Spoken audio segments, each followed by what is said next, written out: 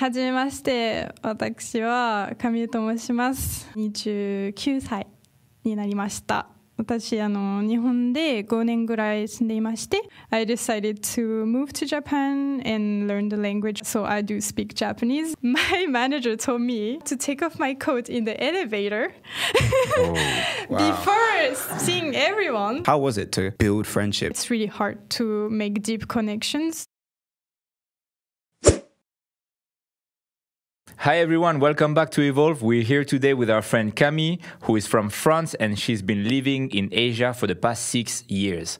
She's here today to tell us a little bit about her story.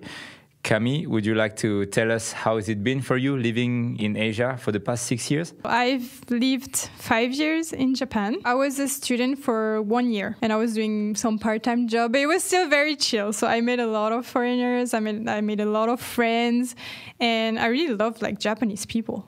So welcoming, so nice, so polite, and always ready to help. Even when you don't speak Japanese, they're gonna try to help you. They're gonna always give their best. I was a waitress. And I couldn't speak any Japanese. So it was very, very tough. Working can be a challenge for people who don't really know about the corporate culture in Japan. So for example, in France, when you work in a company, bosses or managers, they want a really nice, a non-hierarchical type of, way of doing things. But in Japan, the hierarchy is very important. When you don't really know about this culture and you just start working there, I think at first it can be really, really tough, My first full-time job there was one rule that I didn't know about. So, when you go into your company and you have a coat, if you're in a French company, you don't take off your coat before meeting everyone and before greeting everyone. Well, in Japan, there is one rule that is obviously not in every company, but in my first company, it was the case, where my manager told me that I had to take off my coat in the elevator before seeing everyone. And also the way of greeting, because my first company was a rather big company, you have to greet all the different parts of the company. So the sales people, the HR people, you have to greet everyone in the morning. And you have to greet we say erai hito in Japanese, is the, top person first. So this is also something that is very, very different. And, even if when you finish your day, and you have to go before your manager, you have to go before your colleagues, you say shitare shimasu, shitare itashimasu, and it means I'm sorry for leaving before you guys. It's interesting as well, you mentioned in the first year you had a lot of friends, because the stereotype that I've heard is that it's very difficult to make friends with Japanese people. So were your friends at university, were they Japanese? Do you have many Japanese friends? How was it to build friendships with Japanese people? Yeah, I have to be honest though, I do feel like most of my friends were foreigners. I did make Japanese friends when I was a student, and they were also students. But when I entered the corporate world, that's when things started getting south, because all my friends that I studied with, they went back to their countries, and in the corporate world is really different. It gets really hard to make deep connections, and I do feel the communication between a French person and a Japanese person is a bit different. I do feel French person are very straight to the point, and not everyone, but I do feel we have this culture of being very upfront, where in Japan you have the tatemae, so you have to put a mask and you have to, try not to offend someone, or try to not go too deep onto some subjects like politics, or some stuff that can bring debates.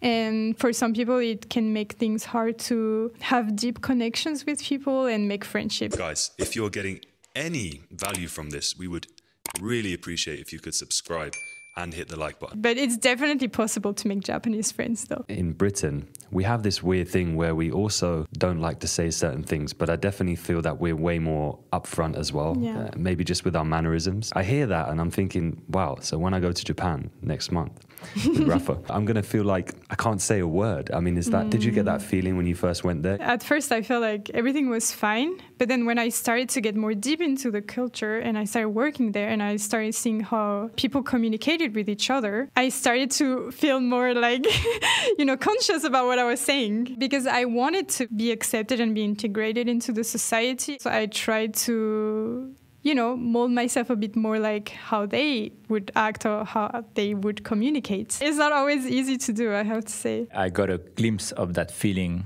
when I went to Japan last week. I was surprised to see how clean it was, how mindful people were of the environment, of the street, of literally everything. The level of respect is something I've never seen before. It's amazing, yeah. And in a way, it makes you want to be even more respectful and polite and mindful of your surroundings. And it's a very interesting feeling. It's such a contrast to like being in Europe where we kind of want to stand out. We often encourage you want to wear clothes that stand out. Like if I'm listening to my music and I'm wearing gym clothes, like a vest on the tube, I never would think about it. But I realized after a few weeks in Japan, and I'm listening to my music, I'm kind of like, pumped up after the gym. And I looked around and like no one else kind of had that energy. And it was for the first time, because everyone follows the rules in Japan, I then felt like I would like to follow them. Whereas in other countries where like, this is kind of the rule, but no one actually cares or follows it, then you don't feel as much like you want to do it. But the thing that stuck in my mind the most, that really hit me, was going to public parks and seeing like volunteers. Like these are not people employed, just picking up rubbish, like with a bag, just because they care about their country. It was incredible. Amazing experience for sure. It's the same with like soccer, right? I don't know if you guys watch soccer or not, but like I've seen some like matches where it was like against Japan with another country, and you would see all these Japanese supporters like just cleaning the whole like stadium. Yeah, and that's amazing. I mean, it's really something we should all learn from, Yeah, you reminded me that when I went to Kyoto, I went to visit a temple, and I had to go up a hill, and it was quite a workout.